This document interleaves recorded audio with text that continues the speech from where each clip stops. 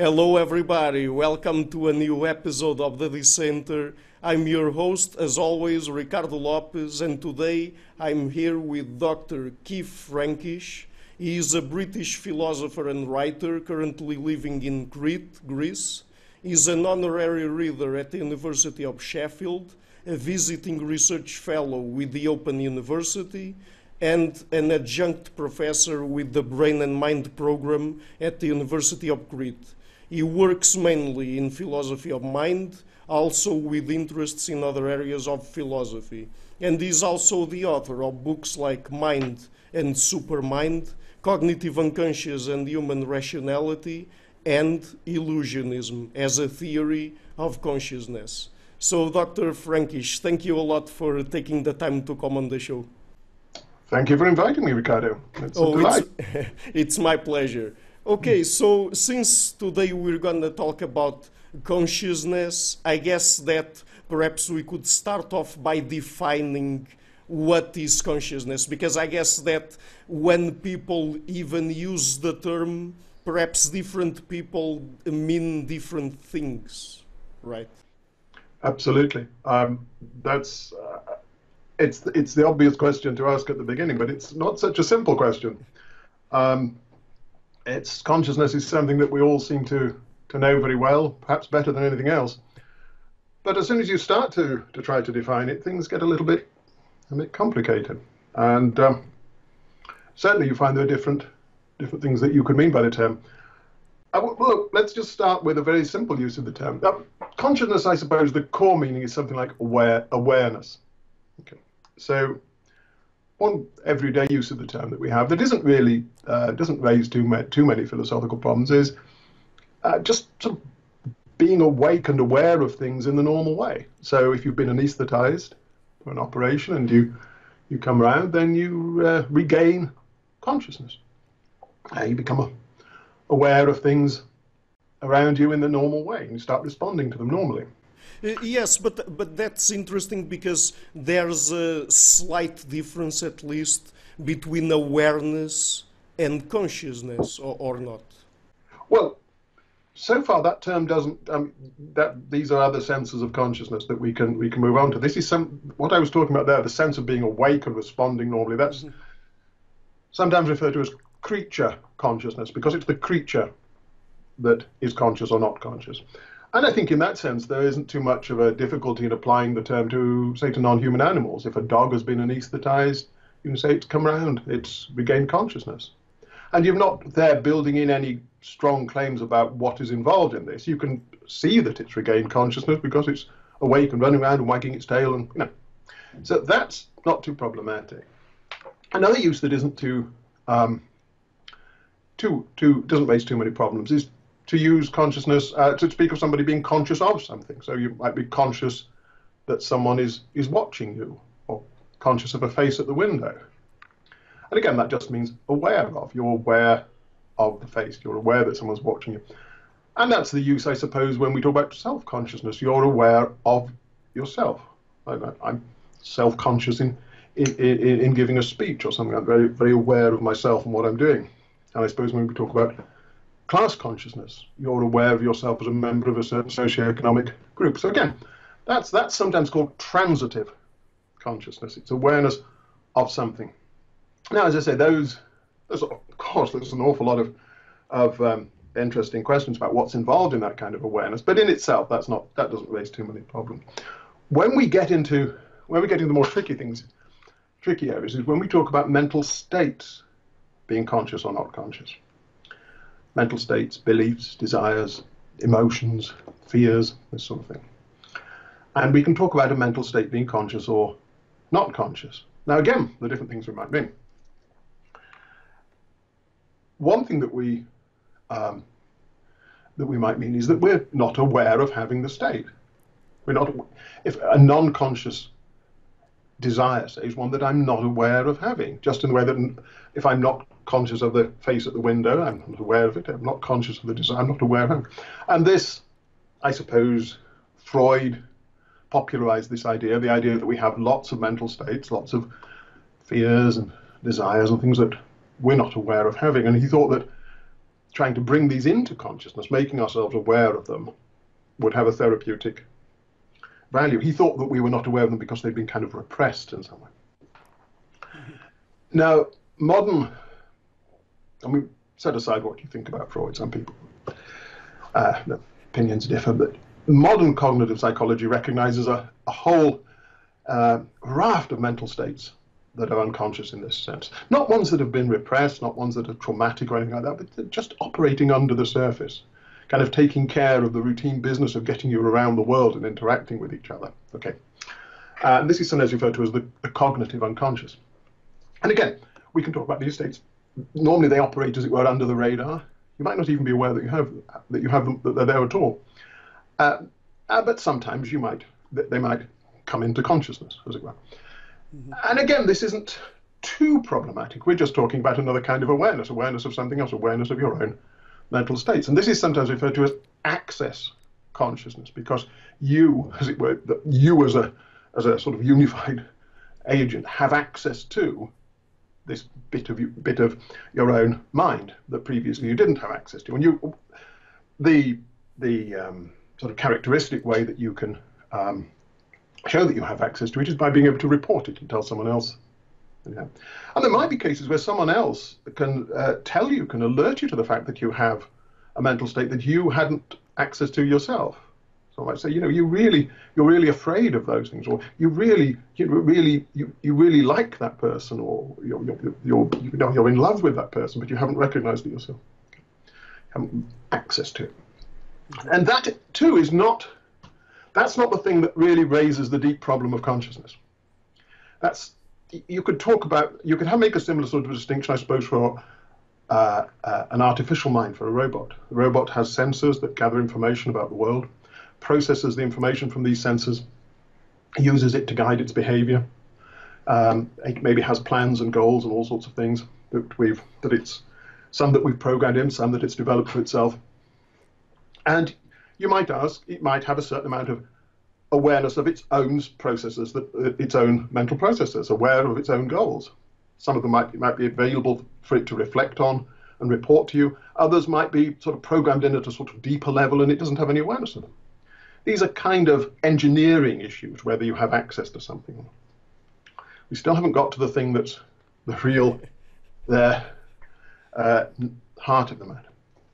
Mm-hmm. Okay, but then let me just interrupt you there, since you referred to the fact that we haven't got to the heart of the matter. So let me just ask you this. So, okay, I will put it this way. I think that it was David Chalmers who coined the term the hard problem of consciousness, or the phrase in this case. Yes. And he was referring to the fact that, I guess, that on the one hand, we have the soft problem of consciousness that is related to the fact of us being able to correlate certain states of brain activity with certain properties of consciousness, or with someone being conscious or not of certain internal states or certain things outside, or even being conscious of certain types of information that the brain is processing, but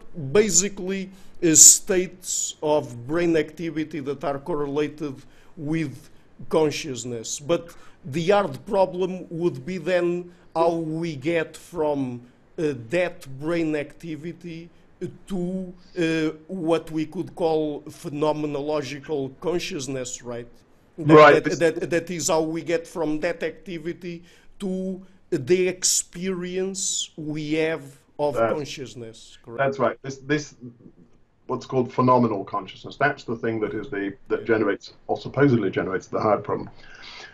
And that's different from this idea of access consciousness. Access consciousness is not too difficult to get a grip on. There's different sorts of access relations between different systems in the brain. And, there's not so much of a puzzle about thinking about how the brain could have access to certain information, or certain parts of the brain could have access to some information. Say the language center could have access to certain bits of memory and not to others, and so on. That's not too problematic. Phenomenal consciousness, that's the thing that causes it. What is it? What is it? Well, it's the way that we we get into thinking about phenomenal consciousness is something like this. We say, okay, take a case where you're aware of something. Let's actually just start with a few examples. You just focus on something you can see at the moment, or something that you can hear in the background, or perhaps there's some scent in the air, or something you can feel in front of you. Just think of these things, and pay attention to what it's like. Now, what's happening there? Well, let's call these conscious experiences, okay? These are examples of conscious experience. Now, what's going off? Well, one thing that's going off is that you're picking up, your sensory apparatus is picking up information about the world, about the colors and shapes and positions of things in the world, about the texture of the surface in front of you, about the vibrations in the air. You're getting this information. That information is being processed in all sorts of complex ways to extract useful information about the world from it, build up a picture of the world, if you like. And a lot of that information is being widely shared among brain systems. It's available for me to report it to you. I can say what I can say. I can tell you what I can say. And all that is described in sort of broadly functional terms, in the kind of processes that are going on in the brain, information processing activities of the brain. And it's the sort of thing we could fairly easily, there's no great difficulty in imagining how we could get a robot to have those sorts of systems, have sensors, to have information processing systems dedicated for each sense to process the raw signals and extract information from them, and then to integrate that and so on. But something else seems to be going on when you have these things. It's something it's like. This is the way it's something it's like to see whatever you can see in front of you. I can see a board there with various things pinned to it. There's something it's like to feel the surface. There's something it's like to hear the rain outside or whatever it might be. It's got a kind of intrinsic feel to it. To these. We're not just getting information. There's something that it's like to get that information. And now it's much less clear that what to say about the robot. The robot might be getting all the same information, be sensitive to all the same features of the world that we are sensitive, might be able to report the presence of them, might be able to say, look, yes, it's raining and this surface is quite smooth, but there are also little rough bits at the edges. There's some coloured patches over there that look like this and so on. It could do all that, but would it actually be like anything for the robot to have those experiences? Would seeing red be like anything for it? And if it was, would it be like what it's like for us? Would red things sort of feel visually the same way to it that they do to us? We could also talk about the bodily senses. We can detect damage to our own bodies and react appropriately. But the thought is, we don't just detect the damage and react to it. It also feels like something. It hurts. Okay. And again, the robot might have very sensitive systems for detecting damage and responding, and it might display all kinds of signs of pain. It might say, ow, that hurts, please stop, I want you to stop. But does it really hurt inside? Okay, now when we're starting to talk about the inner quality of the experience, this is what we mean by phenomenal consciousness. And now this immediately puts us into a frame of mind where we get very puzzled. Because we can ask, when you and I look at, say, a ripe tomato, worldly properties, it's reflecting light of a certain wavelength, let us say, it's a bit more complicated than that. And we're both accustomed to calling that property red. Redness, we see it's red. We both all agree that it's red, and we're latching onto the same property. But is the experience of redness the same for both of us? Maybe for you it's like what greenness is. For me, we don't know. It's private. That's the problem. It's essentially private. You can detect the other kinds of things. You can detect whether I have access to certain information by asking me questions. You can't work out what it feels like for me internally, privately. Can't tell whether the robot even has any of these things. This is the problem of phenomenal consciousness. How do those processes in the brain or processes in an artificial brain generate this? It's often, sometimes various words are used for this. Phenomenal properties, the properties of experience, what it's like, what its likeness of experience. A term that's not used so much now is often regarded as being heavily laden with theoretical connotations, is qualia. Qualia, the what, again, it's from the Latin qualis, what is like. Subjective character, raw feel, all these terms. And this is what generates the hard problem. Supposedly, this is what generates the hard problem. How and when does the brain produce these things? Mm-hmm. Okay, so you referred there at a certain point to a color, and I think that that gives us a good segue to introducing the concept of illusionism here, because I mean, you talked about how perhaps the experience I have of red is different than the experience of you have of red or any other color whatsoever. But I mean, in this case, it is not simply that perhaps I might be mistaken and you not. It is also that when we analyze the world at the level of physics, there's nothing there really that corresponds to color. I mean, it's just different wavelengths of photons, and photons vibrating in different ways and things like that, and hitting our eyes and our retinas and being processed by our brains in ways that evolved to be adaptive to us, but don't really represent the world as it is. And we can talk about colors and, I mean, any other thing, even forms, and also other perhaps higher processes like emotions and things like that. I mean, is there where we move on to the proposal coming from illusionism, that perhaps what we experience consciously does not really correspond to what's happening in the world, let's say? Yes, that's kind of it. The view that I call illusionism, it's not a new view. It's been around for some time, really, from the early materialist theorists of the 1950s were, I think, illusionists, and certainly it's had one very prominent and powerful defender, namely Daniel Dennett. And I see my work as very much inspired by what he does, and as following in his footsteps. Now, he wrote a paper in the late 80s called Quining, Qualia. To quine, it's a sort of philosopher's joke, but it means to deny something whose existence it seems to be completely obvious. And what he did was he took this notion of qualia and looked at things people often said about qualia that ineffable. You can't describe them. If we want to compare our experiences, it's how do you describe what redness is like? I mean, you can say it's, tomatoes cause it. Well, yes, we know that. We're good about that. But does it cause the same thing in you as in me? How do we get any grip on this? And it's what else is it supposed to be? Intrinsic. It's a kind of feature of the state in itself. You can't get any grip on it by its relations to other things. It's not that it represents something. It's out there. It's not just the representation of this worldly property, whatever the reflectance property. It's some sort of intrinsic to the state itself, to the experience itself.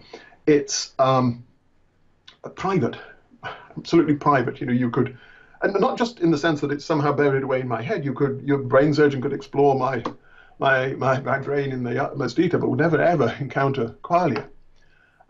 It doesn't really seem to. It's also supposed to be directly known. We're supposed to be aware of these things in a kind of immediate way. There's no possibility of being wrong about them, because they're just there, presented to us, revealed to us, as it were. The redness is not. It's not that I say, well, this experience, it has this kind of red character, but I could be wrong about that. Maybe it's green, but it it's the immediate feel of experience. And they just, the problem with these things is that they just don't seem to have any place in the physical world as we know it. If you didn't have them yourself, you would never suspect that anyone else had them. You wouldn't find any evidence of them from exploring other people's behavior or their brains. And so what Dennett did with this notion is he kind of took it apart a bit and used a series of thought experiments or intuition pumps to show that really it doesn't, it breaks down. It supposes that there's some kind of sort of, like, I mean, he develops this idea in later papers, that there's some sort of headquarters in the brain, as it were, where all the information that's coming from this is kind of presented to you, to the sort of the real you, who is kind of inside your brain, as it were, and is presented with this stuff, and then you react to it. So you get presented with the pain or the redness, and then you react to it, and it's kind of in there, and it's at that. And there's some sort of central point in the brain, a point in time and a point in space. And that's kind of presupposed by this way of talking about qualia as being immediately presented, for example, as being private. And he took this, I mean, I won't try to go through the paper, but I certainly encourage everyone to read it.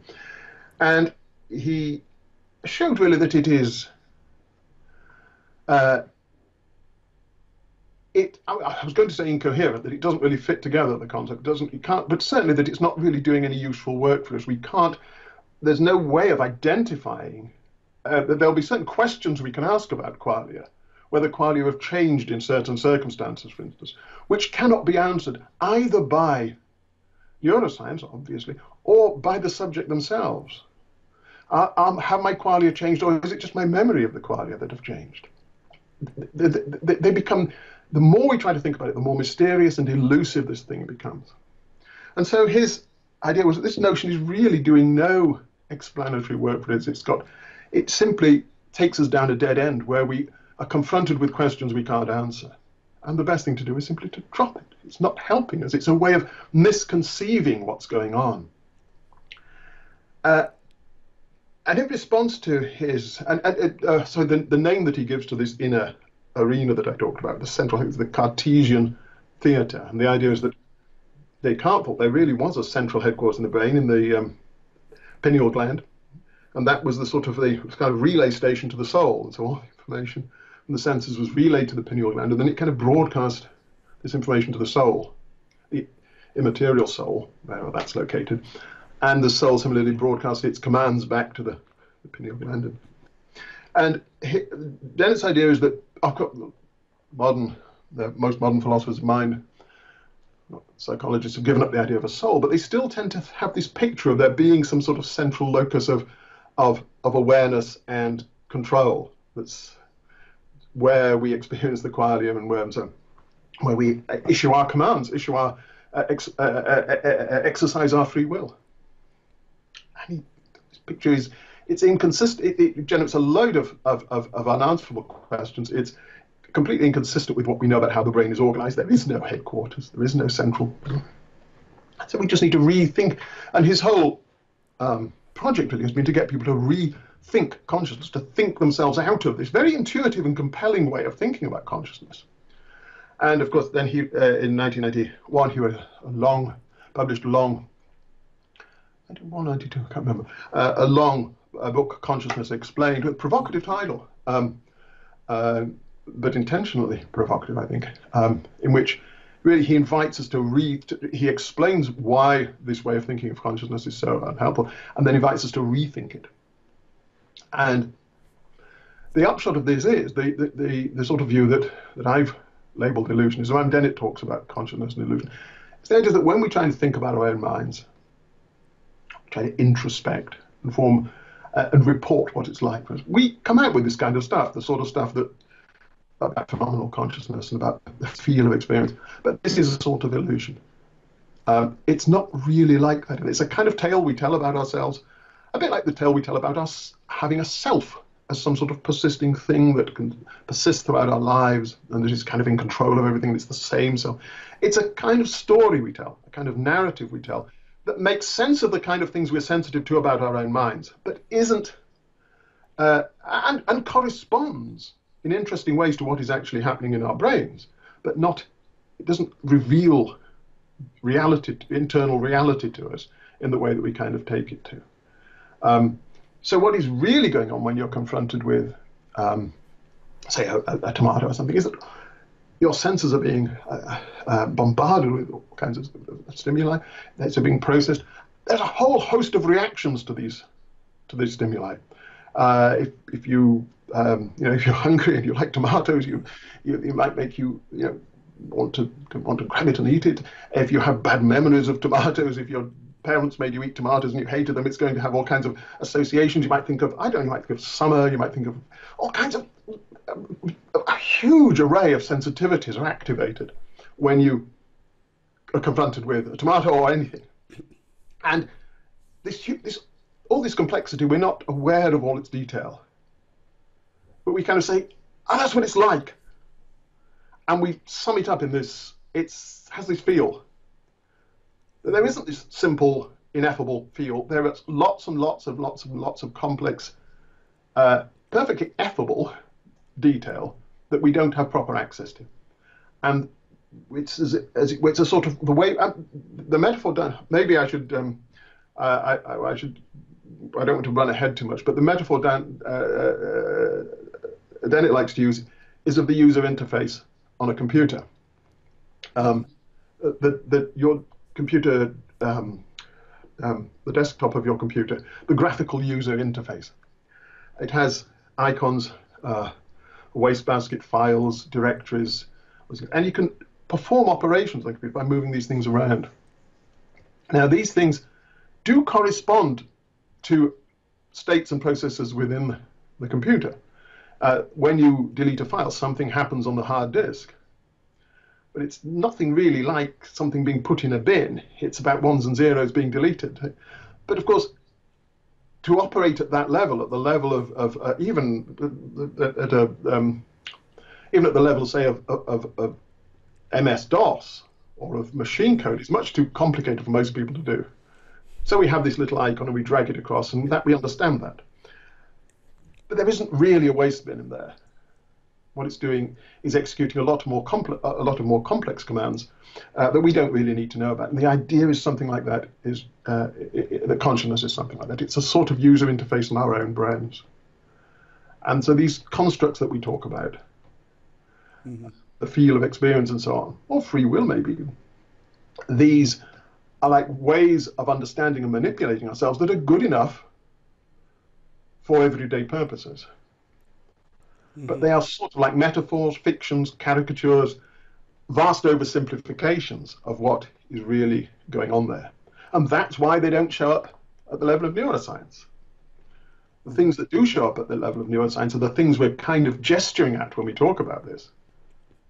Okay.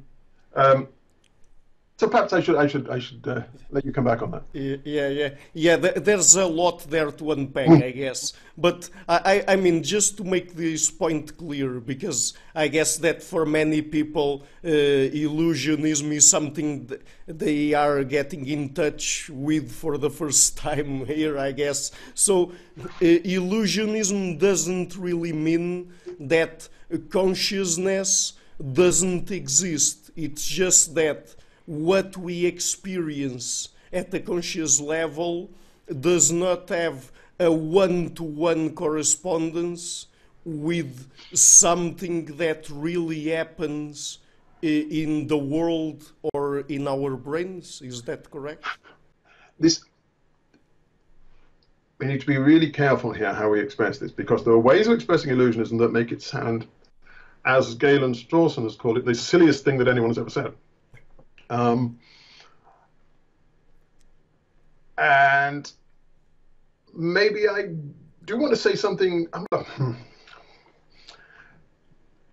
I do want to say that phenomenal consciousness, in the sense that we introduced it as something over and above all the information processing activity and the reactions and the dispositions and all the kind of stuff that cognitive science can get to grips with. I do want to say that phenomenal consciousness as something distinct from all of that, extra, over and above all of that, does not exist.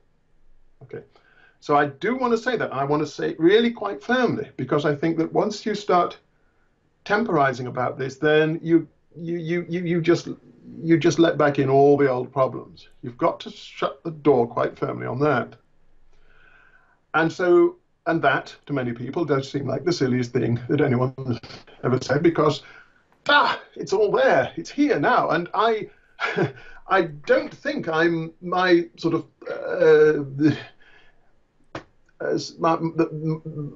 my mental life is any different from the people who believe, people such as Galen Strawson or any other realists. I don't think my mental life is any different. I can understand why they want to say these things, that it's there, you know, the feel, the sound, it's there, and it's like something, and it's vivid, and it's real, and it's more certain. It's known to us more certainly than anything we might know about the brain. Everything else could be an illusion. It could be that the brain, or the external world, could be, as Descartes thought, the external world could be an illusion. My body could be an illusion. I could be some sort of, I could be a brain in a vat. I could be a simulation in a computer. The one thing that I can't doubt away is the immediate quality of my experience.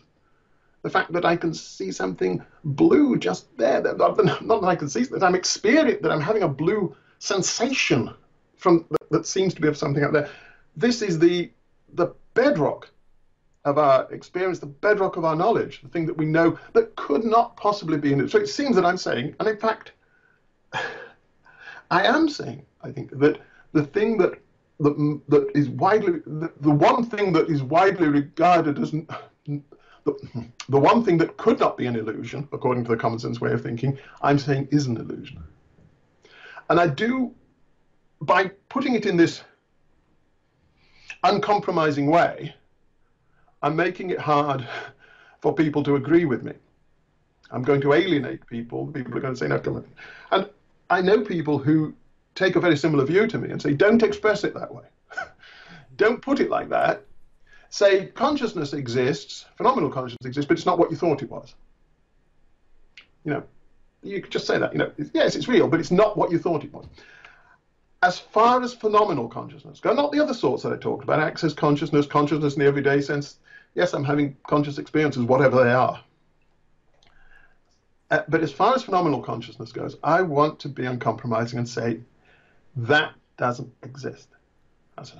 Now, because it's only by facing up to that and trying to do the reimagining that's necessary to make sense of how we are, you know, to make sense of what's going off right now, as it were, and what's going on. The only to do that is to try and do without that notion, because it's a kind of crutch, and as long as you allow it in there, it's going to take all, you're going to lean on it, and it's going to do a lot of the work, and you're going to immediately have all of these problems. You've got to try to do without it. So I am being uncompromising. I am being probably alienating people. I am being hardcore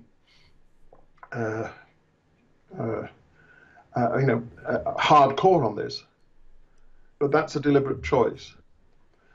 So I'm happy to say that, look, we call these events that I mentioned earlier, when you pay attention to the color of something, to the feel of something, to the sound.